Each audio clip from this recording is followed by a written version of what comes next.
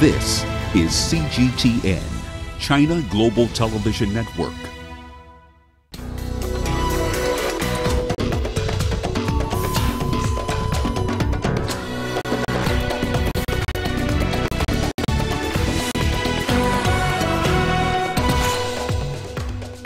Order is restored in Gabon after early Monday attempted coup is thwarted. Citizens of DR Congo urged to be patient as the electoral body finalizes tallying of presidential election results. And Muslims and Coptic Christians in Egypt celebrate Christmas in a symbolic show of religious tolerance. Hello and welcome to Africa Live on CGTN with me, Beatrice Marshall, in Nairobi. We'll bring you the details of both stories in just a moment. But first, Ramanyang with today's business headlines. Rama. Thank you very much, Beatrice. Here's what's coming up a little later in the hour. The rand is showing signs of recovery against the American dollar. We'll look at the numbers.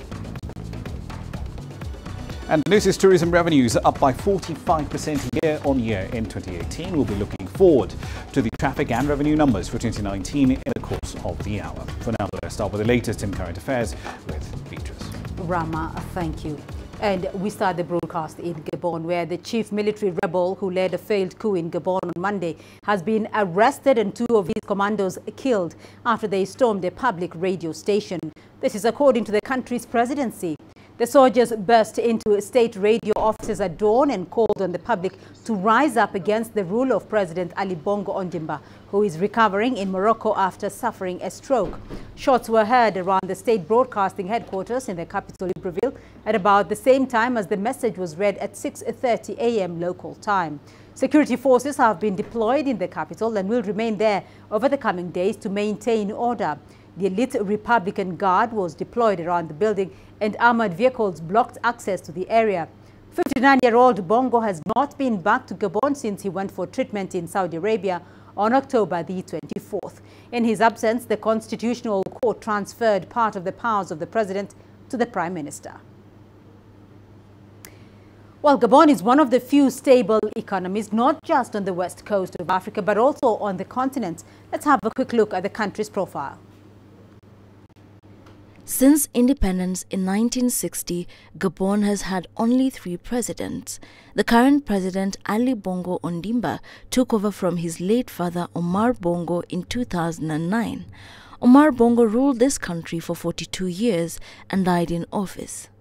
Before him was the founding president, Leon Mba, who also died in office in 1967. It is rich with oil deposits which form its solid economic base. But according to the World Bank, half of the country's population lives in poverty.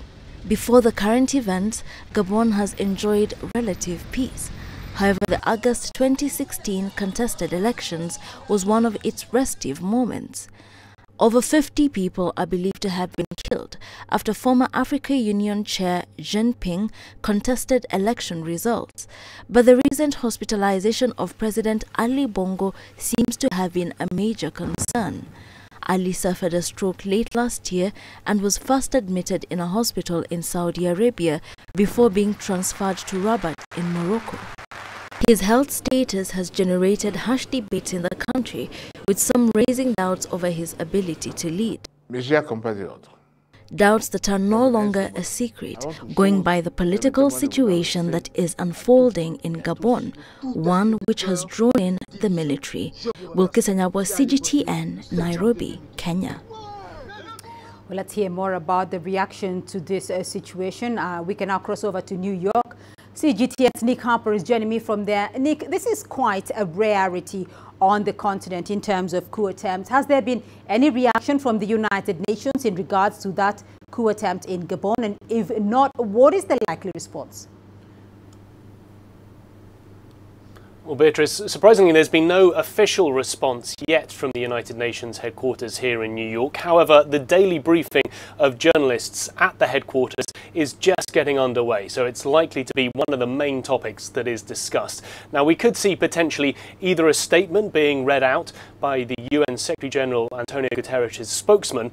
If that doesn't happen, that spokesman will undoubtedly be peppered with questions from the assembled journalists to try and find out exactly what the United Nations thinks about this. We know from past experience when there have been coups around the world, although they are rare on the African continent, the United Nations is always swift to condemn them, but also to express concern that the international rule of law has been disrupted. They'll be looking to make sure that there is a safe and calm environment in Gabon at this time, and they'll be calling for the leaders to maintain that. They'll also likely to be looking for some sort of reassurances that international law and international human rights are being upheld. So, for example, the commander that's been arrested, they'll want to ensure that he is being fairly treated, even while the government carries out whatever investigations it may decide to carry out.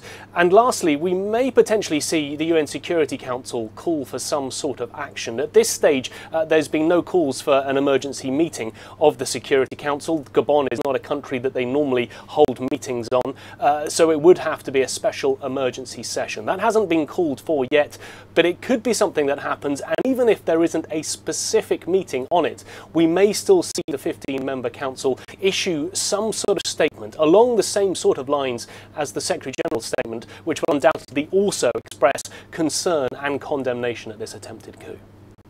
Well, let's rope in Coletta Wanjohi. She is in Addis Ababa at the seat of the African Union. Coletta, the African Union has condemned that attempted coup in Gabon. What more can you tell us, though, about the reaction from the African Union and any reaction from the African continent?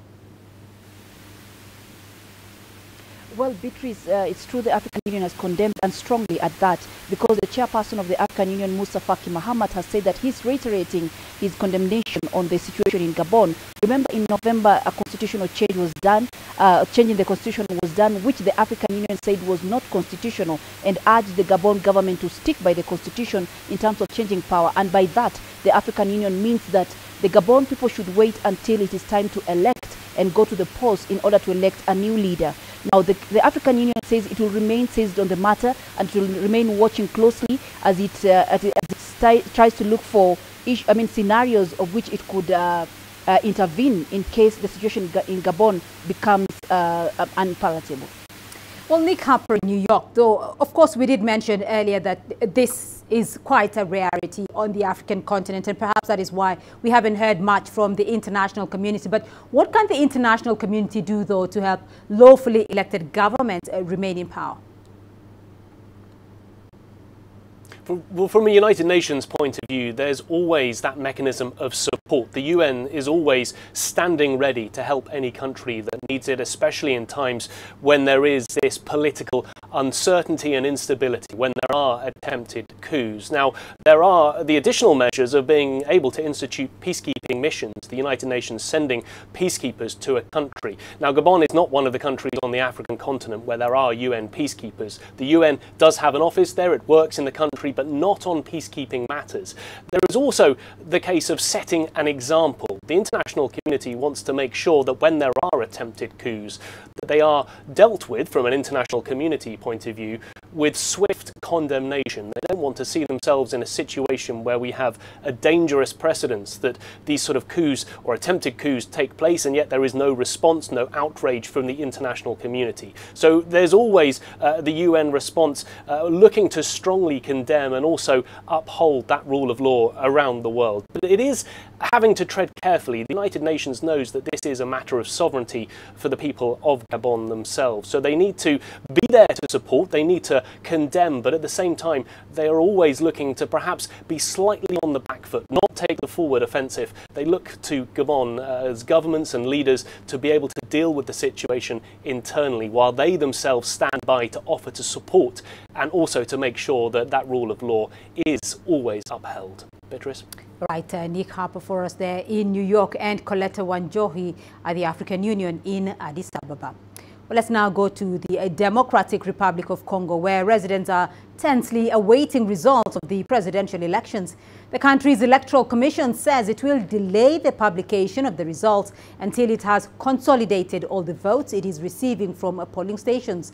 The Commission says it had only received 50% of vote tally sheets by Sunday, which was the deadline. It is not yet clear when the results will be ready. The delay is the latest setback in a poll to pick a successor to President Joseph Kabila. President Kabila has ruled the country since his father's assassination in 2001. CENI must show it is capable of doing what it committed itself to in front of the Congolese population. We, the Congolese in general, are hungry for these results. We can't keep having postponements like they did in Beni. We have voted, and we need the president we voted for. A fact-finding committee has arrived in Somalia to look into allegations of violence and civilian deaths during last month's regional elections. Local residents have welcomed the government's move. It comes days after Mogadishu expelled a top UN diplomat for raising the same issue. From Mogadishu, CGTN's Abdulaziz Bilo has more. The newly elected Southwest Regional leader appointed the 7-member committee in a statement. Abdulaziz Laftagren says that the committee will investigate events that unfolded in Baidoa in the run-up to the elections that claimed the lives of 15 people. 3 days of violence rocked Baidoa following the arrest of Mukhtar Robo Abu Mansour, a former Al-Shabaab deputy commander who was later blocked from contesting in regional polls. Weeks later, opinion remains divided regarding his arrest, but locals have welcomed an investigation into the deaths and the arrests of hundreds of demonstrators. We commend our president and support him. Violence and deaths were as a result of the elections. What we want now is justice and good leadership. We want justice for those killed in Baidoa. The formation of the committee is a positive step and we wish them success. Experts say the government's decision to investigate the deaths of civilians will go a long way in ensuring perpetrators of violence face the law. Among those killed included a regional lawmaker. The 7-member committee will have to come up with findings and analyse the events that took place in Baidoa and the arrest of Mukhtar Robo Abu Mansour before the elections. We hope the committee will provide its findings and this issue will be solved once and for all. Earlier this week, Mogadishu expelled Nicholas Haysom, the United Nations top diplomat, to Somalia after he raised concerns about the killings of protesters allied with ex-militant Islamist Mukhtar Robo. The UN chief Antonio Guterres is now expected to appoint a new representative in due course.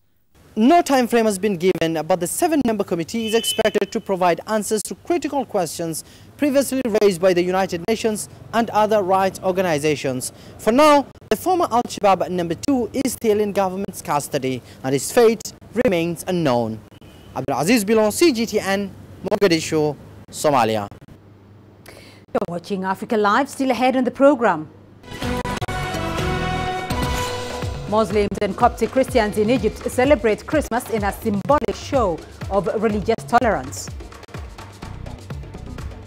And South Sudan's President Salva Kiir appeals for a peaceful resolution of the crisis in Sudan. You don't find the stories of North Africa by sitting on the sidelines. You've got to get out, go there, and you'll find them. In the bazaars of Casablanca, among the crowds in Cairo, who come to visit Cairo, the ancient capital of Egypt, along the waters of the Nile, along the sands of the Sahara. No one else will take you where we can in North Africa. No one else will show you what it's all about. CGTN, see the difference.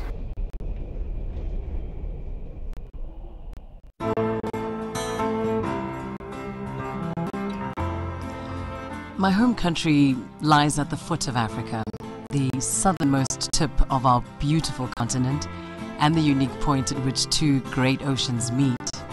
Now on a clear day in Cape Town, you can just make out Robben Island, the place where Nelson Mandela was jailed for so long.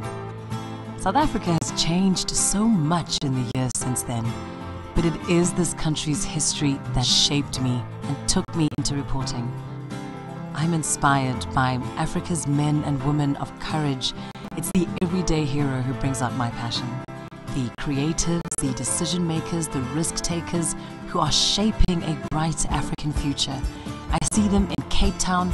I see them in the pulsating city of Johannesburg. I see them across the continent, and I know our time has come. CGTN is a platform where African voices can speak for themselves. and take their stories to the world. My name is Lindy Mtongana, and I'm a news anchor and reporter for CGTN.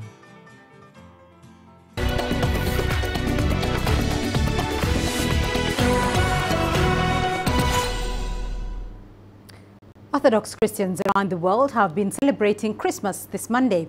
The spiritual leader of the Oriental Orthodox Church, Pope Tawadros II of Alexandria, led the Christmas Mass in Egypt, where the majority of Christians are from the Coptic Orthodox Church.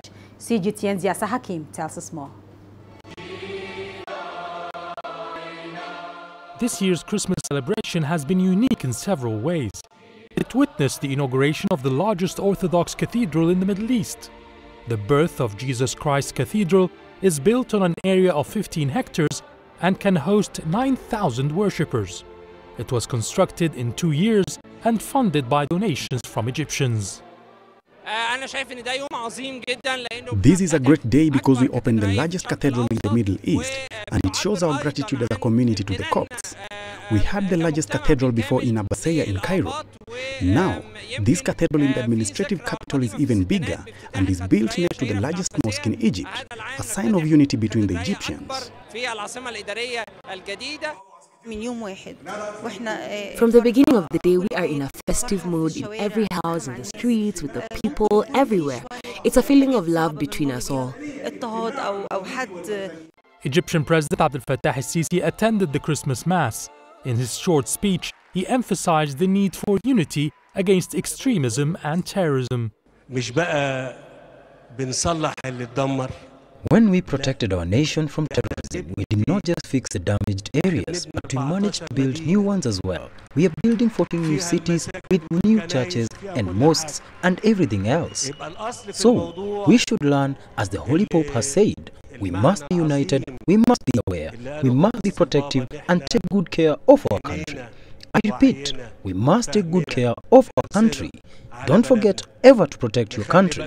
When we take care of it, we will achieve the impossible.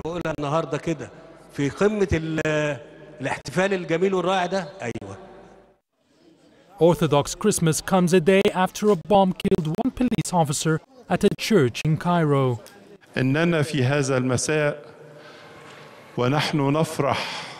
As we celebrate today, we must remember the martyrs who sacrificed their lives for us and for Egypt. We remember and pray for their families, especially Officer Mustafa Abid, who was martyred in the line of duty.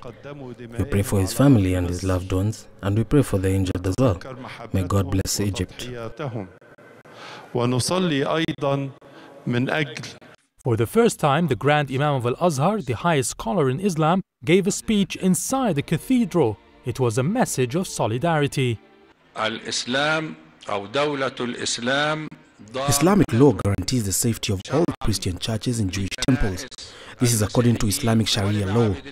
The Islamic law orders Muslims to protect mosques and at the same time orders Muslims to protect churches. This is not just my words, but it's clearly laid down in the Holy Quran.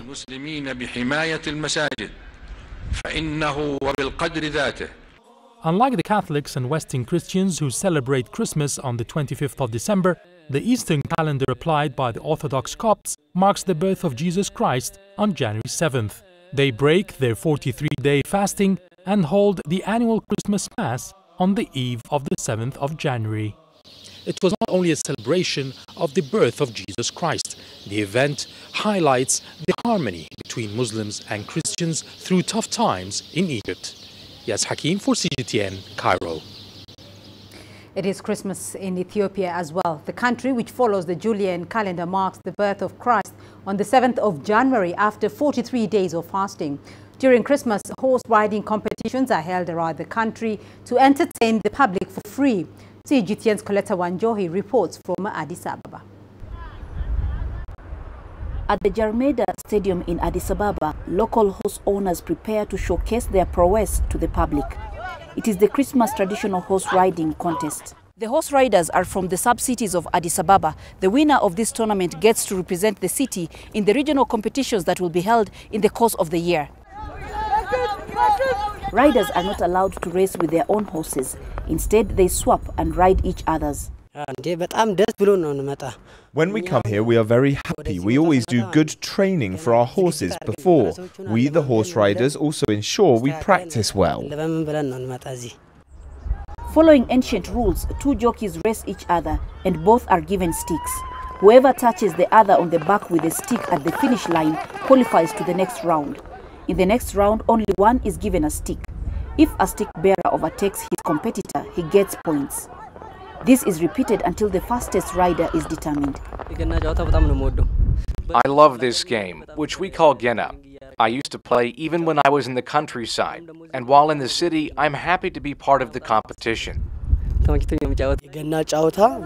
We play for unity and love and also to entertain people, but mostly our target is to enforce unity.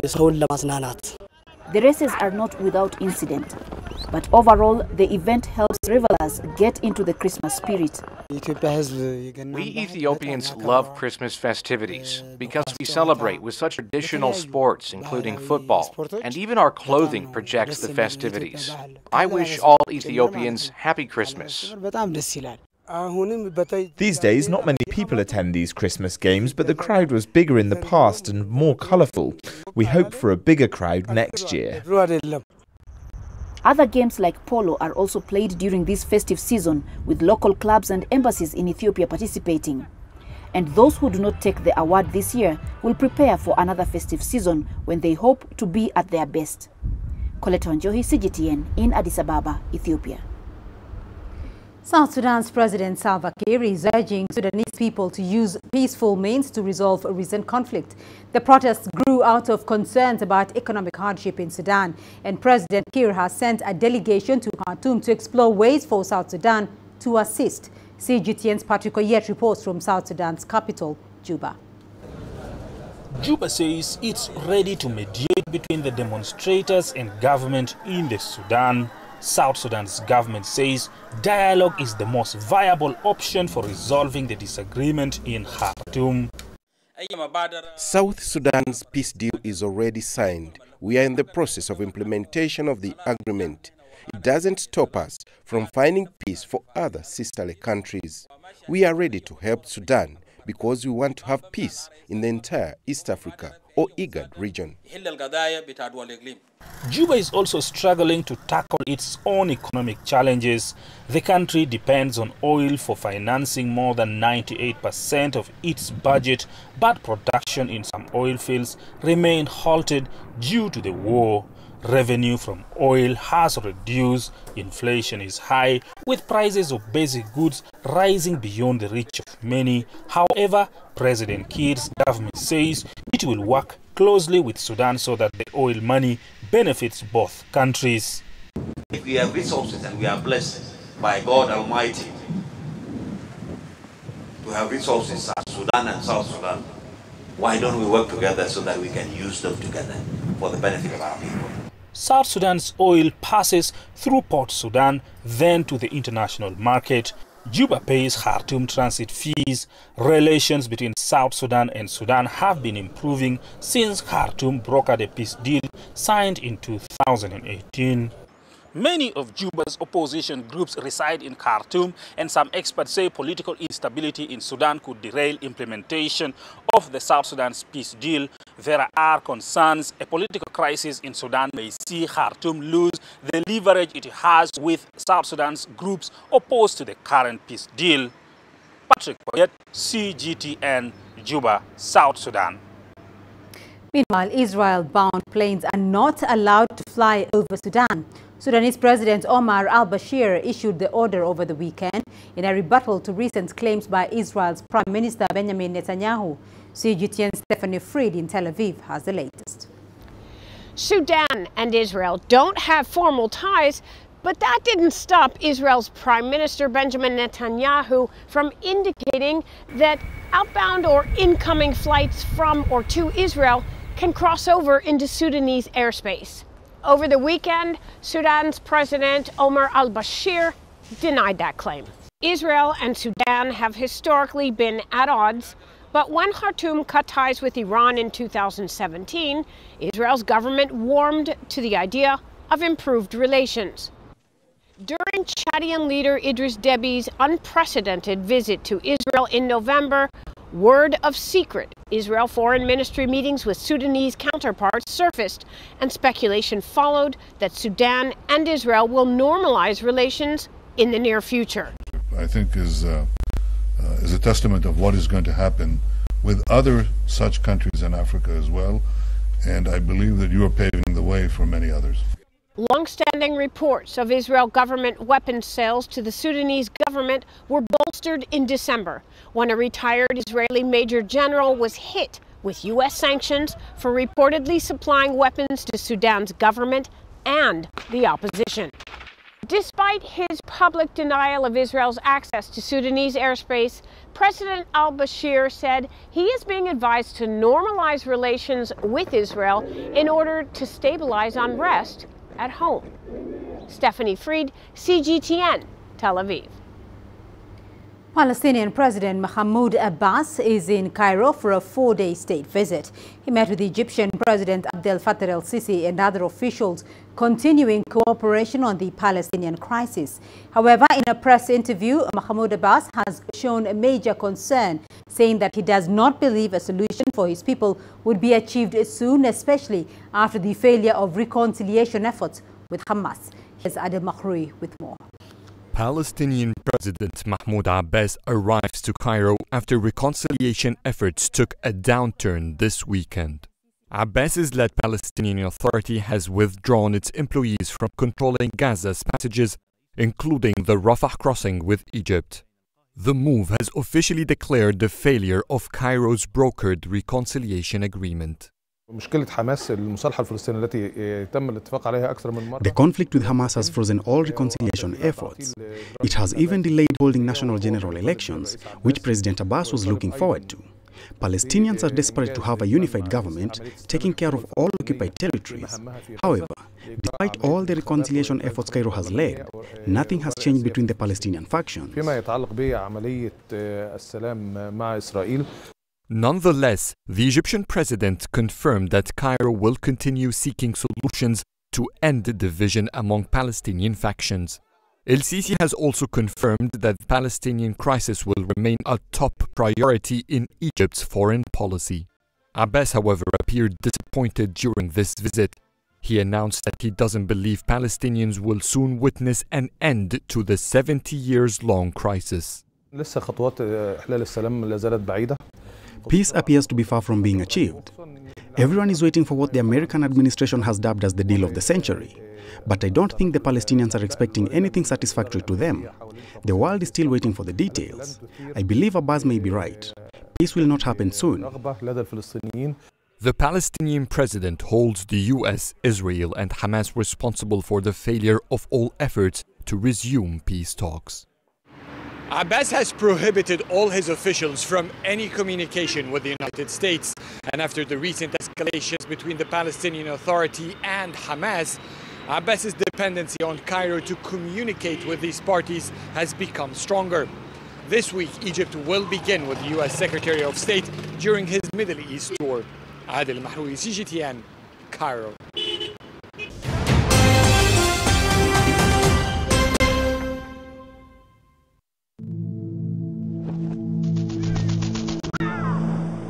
How will your world change today? What happens here? What happens there? Or what you make happen for yourself? If it matters to you, it matters to us too.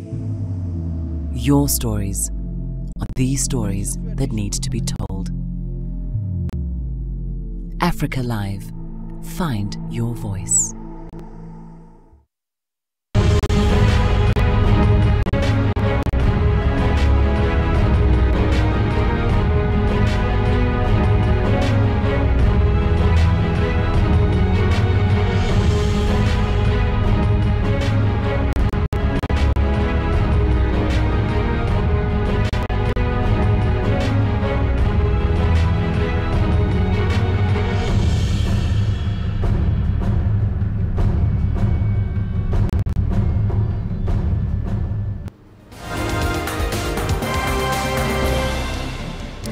And here's a quick recap now of the headlines this hour. Gabon, where the chief military rebel who led a failed coup in Gabon on Monday has been arrested and 2 of his commandos killed after they stormed a public radio station. This is according to the country's presidency. The soldiers burst into state radio offices at dawn and called on the public to rise up against the rule of President Ali Bongo, who is recovering in Morocco after suffering a stroke. In the Democratic Republic of Congo, residents are tensely awaiting results of the presidential elections. The country's electoral commission says it will delay the publication of the results until it has consolidated all the votes it is receiving from polling stations. The commission says it had only received 50% of vote tally sheets by Sunday, which was the deadline. It is not yet clear when the results will be ready. In Somalia, a fact-finding committee is looking into allegations of civilian deaths and the violence witnessed during last month's regional elections. Local residents have welcomed the government's move. It comes days after Mogadishu expelled a top UN diplomat for raising the same issue.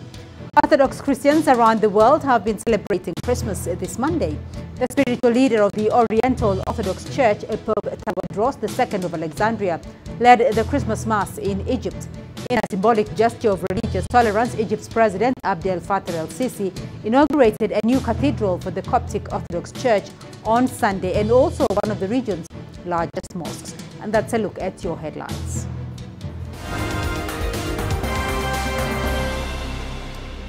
Let's now turn our attention to matters business. Here's Ramanyang. Rama. Thank you very much, Beatrice. Here's what's coming up in business. The rand is showing signs of recovery against the US dollar. And Tunisia's tourism revenue was up by 45% in 2018. Africa is the nexus of enterprise, and global business will tell you why it matters. From the mega investment projects to multi-billion-dollar mergers and acquisitions. Africa today collects, just in terms of revenues from taxes alone, $545 billion a year. If you take 10% of that and you devote it to the energy sector, problem solved. All this on Global Business, weekdays at this time on CGTN. There's more to this place than just glorious landscapes. There's more to it than just, say, Table Mountain or glorious, endless salt flats. There's more to it than countries that are home to some of the deepest mines in the world. There is so much more to this place, even if it is home to some of the finest diamonds on the planet. It is the sheer diversity of the people who call Southern Africa home and the relentless drive to make it a better place that make it so special.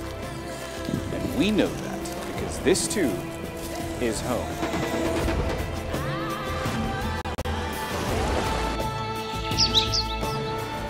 No one knows Southern Africa like we do. CGTN. See the difference.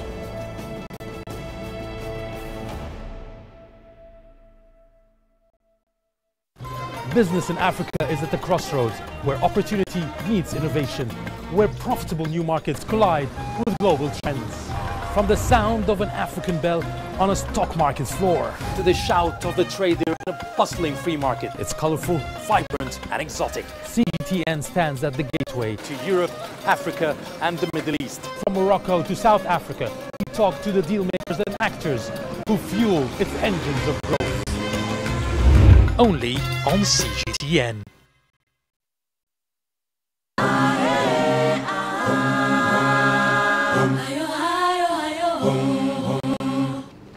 Right, then let's start in the world of currencies. South Africa's rand posted gains against the American dollar in today's early trade, according to NKC research.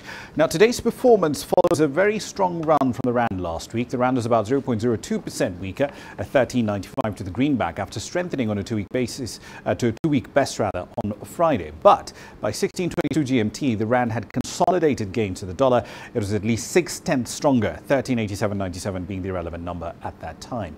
Emerging market currencies have been boosted by increased expectations of a rate cut or two in the United States. Over in North Africa, Tunisia's tourism revenue increased to about $1.36 billion last year, growing by at least 45% year-on-year. Now, at 8.3 million visitors in 2018, the North African state saw record arrival numbers in the sector, which accounts for roughly 8% of the country's GDP. Now, with the return of tourists from Europe to the country, the sector is also expected to post a strong performance in 2019, while lending support to the country's currency as well. Authorities expect about 9 million or so tourists to visit the country in 2019. On to Uganda now. Civil society budget advocacy groups have expressed a lot of concern about the country's growing levels of public debt. By the end of June 2018, Uganda's total public debt was over $11 billion. That's about 41.5% of its GDP. The country's Auditor General also points out that the country's debt levels rose by at least 22% between the end of June 2017 and end June last year. The civil society group said that 34% of Uganda's 2019-2020 budget will be spent just on debt service, and at those levels, the country's debt is rapidly becoming unsustainable.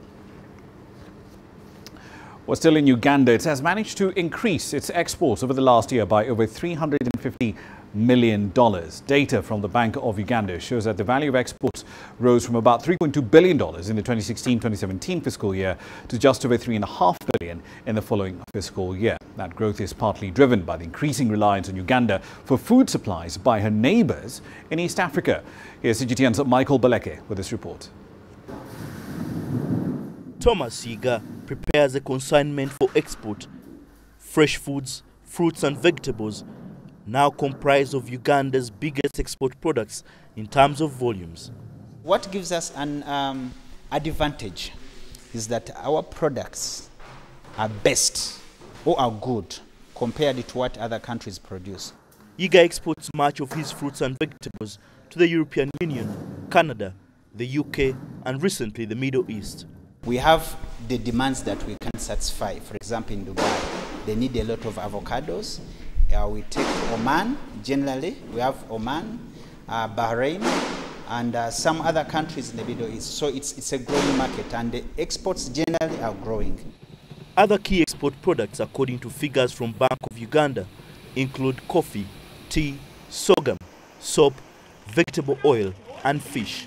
Despite the challenges of insecurity in South Sudan, the DR Congo and Burundi, Uganda is registering a significant increase in regional trade, largely with the East African Community partner states.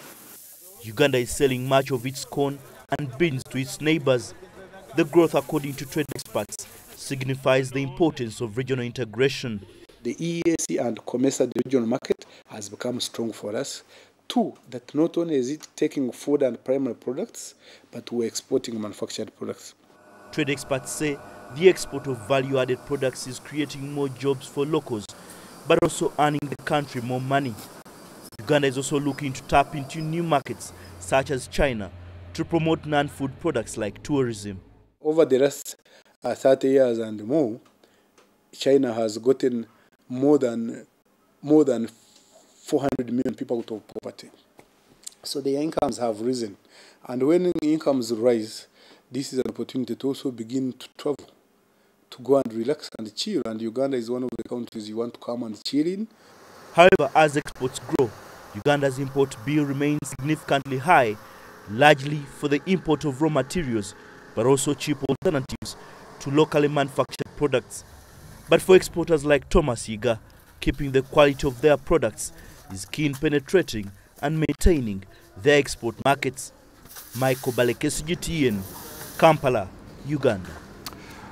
Right then, delegates from China and the United States have been holding fresh talks in Beijing that are aimed at ending the trade war between the world's top two economies. Now, the two-day meeting is scheduled to end on the 8th of January. This is the first formal meeting since the pair agreed to refrain from any further tariffs or actions against each other, really, for at least 90 days last November. Now, today's talks come amid rising concern about the impact of this trade war on the global economy as a whole.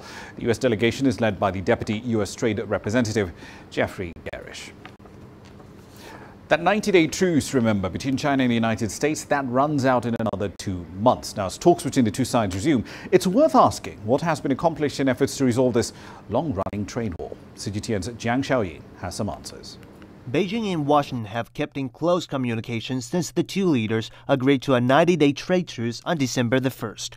Just days after the meeting between President Xi and Trump, Chinese Vice Premier Liu He, U.S. Treasury Secretary Steven Mnuchin, and U.S. Trade Representative Robert Lighthizer discussed by phone on how to implement the truce. 3 days later, China announced a 3-month suspension of tariff hikes on U.S. cars and auto parts. The same day, the U.S. officially pushed back the scheduled date of a tariff rate increase on $200 billion worth of Chinese goods to March the 2nd. 5 days later, two sides conducted a phone conversation at the vice ministerial level. They exchanged views on issues such as the trade balance and strengthening intellectual property protection and made new progress. On December the 29th, the two leaders were on the phone again. They both expressed the desire for stable progress in ties. President Xi said he hoped they could reach an agreement beneficial to both as soon as possible, and President Trump tweeted that big progress was being made toward the deal. And a U.S. delegation led by Deputy Trade Representative Jeffrey Garish is in Beijing for 2 days of face-to-face talks, which both sides hope will be positive and constructive. Jia Shaoyi, CGTN. All right, then we'll leave it there for the time being. I'll be back at the top of the hour, though. At that time, we'll be focusing on South Africa's power supplier. Eskom is scaling up the range of job cuts as part of a much broader restructuring program. But where exactly do tariff hikes come into the picture? We'll have some answers for you at 1800 GMT on Global Business. See you then. For now, though, back to Beatrice. Rama, thank you. And we still have more news for you here in the program. Here's what's ahead. Skin lightening products are no longer accessible in Rwanda following a government ban. The greatest journeys, the greatest sights, the greatest adventures. Here in Kanata, this weir allows the locals to walk on water. We're far more than just TV news. We're your passport to the wonders of Africa. To bring you stories of struggle, survival and hope.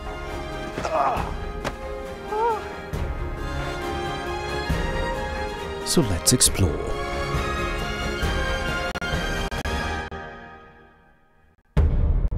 CGTN.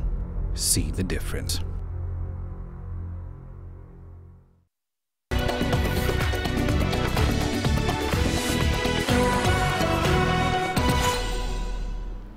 Rwanda has banned cosmetics used to lighten the skin. The government says chemicals in the products are harmful to the health of their users. Beauty may only be skin deep, but millions of people in Africa are putting their lives at risk to attain an interpretation of it through skin lightening, often using products containing powerful and prohibited toxins like hydroquinone and mercury. I am very sad that these products have been banned. We will just use what is locally available. But the people who made that decision need to know that these products make a woman feel beautiful. Even with the clear dangers, many users say they should be allowed to choose for themselves. If I don't have these products, I'm afraid I will become too dark, like I used to be. I still have a few products left, but I hate the thought of becoming darker. Rwandan President Paul Kagame catalyzed the crackdown when he weighed in on a recent discussion on social media about the growing use of skin lighteners. We are now putting much efforts, like educating people, going around and selling those illegal products. So you can say that we are also joining those other countries that are also in this fight of the use of those skin lightening cosmetics. African countries like Ghana, Kenya and South Africa also have prohibitive laws, but like Rwanda, they struggle to come between willing buyers and smugglers in the billion-dollar industry. I'm happy to hear that those cosmetics have been banned, because so many people are using these skin lightening products. Sometimes they have such a drastic effect on the skin. You can meet someone you know and not even recognize them. It is a good development. The World Health Organization estimates that at least 4 in every 10 African women bleach their skin. Beryl Oro, CGTN. And in Sweden, Dr. Samuel West, a 44-year-old psychologist, is using a collection of flopped products and service innovations from around the world to inspire innovation and teach others important lessons from failures. Take a look. Founded by organizational psychologist Dr. Samuel West, the Museum of Failure exhibits some of the most epic corporate product fails. His fascination with the psychology of failure led him to come up with the idea. At a glance, it appears to host the most depressing collection ever. However, according to West, this is a way to stimulate innovations through learning from other people's failures. I was looking for a new way to communicate research findings and stimulate a discussion and interest in the whole concept of learning from failure. And I thought an exhibit would be a fun way to do that. Another reason I started the museum was I got so fed up with these stories of success. They're everywhere in the newspapers, magazines. We're always force-fed these sort of ideas. From unsuccessful vehicles to failed beauty products and soft drinks, the exhibition features examples of the most spectacular business fails. Here, some of the most unlikely innovations have once again found fame. One of the items that has gotten a lot of attention is an electric facial mask. It's called a rejuvénique. It's a fake French word from an American company, and it has electrodes on it, and you put it on your face, and it shocks your face to make you beautiful, like me. Many people are applauding him for this. In a way, they feel that the pressure from society to always be successful is lifted off their shoulders, saying that big brands went through a similar path. Visitors are treated to a learning experience about the important role of failure in innovation. Some of the more interesting responses from visitors at the museum are that they feel like it's liberating. They see like Coca-Cola, Apple, these big companies, Google, that they fail when they try something new, when they try to develop a new product or a service, and it kind of liberates us as sort of individuals.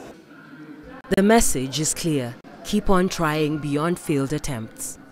I have a little bit of a bias because I like to talk about how in childhood we're not allowing our children in the USA to experience risk. And if they don't experience risk, they'll never experience failure. You can do the same idea in workplaces where if you experience a failure, it means that you're innovating, that you're trying. So failure is not necessarily a dirty word. The Museum of Failure is quickly gaining popularity due to its different yet unique approach towards innovation. Many now refer to West's work as uplifting. It has turned out to be an unexpected success for West, with visiting exhibitions in Los Angeles and Toronto. Alexandria Majala for CGTN. And your sports news coming up next. Here's what's ahead.